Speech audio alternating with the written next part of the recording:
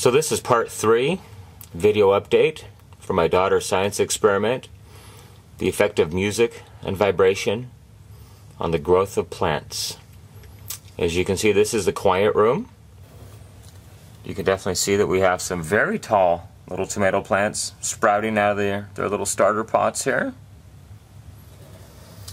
We've had one in this room that has become crippled, that we've had to support just because of its height.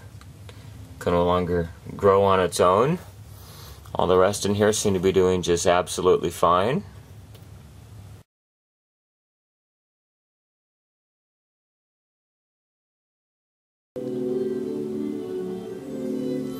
And here we are in the music room.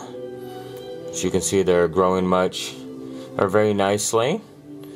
There is one here. I don't know if we can get it on the camera, but it has begun sprouting its second little set of leaves here.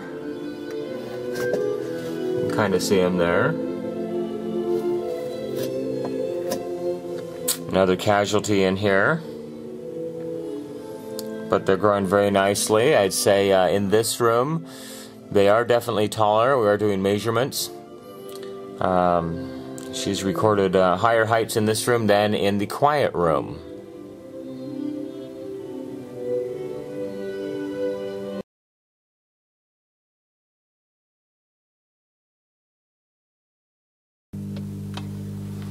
And here we are in the vibration room.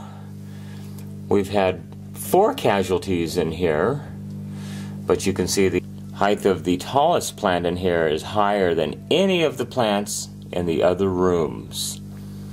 So we've got one plant in here which we measured that was 122 millimeters the other night, surpassing the highest plant in the classical music room that was only 118, and the highest plant in the quiet room which was only 110.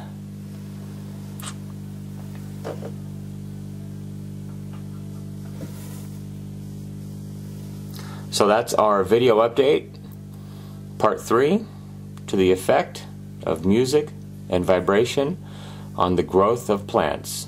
Hopefully we'll have another one in the coming weeks. So keep watching.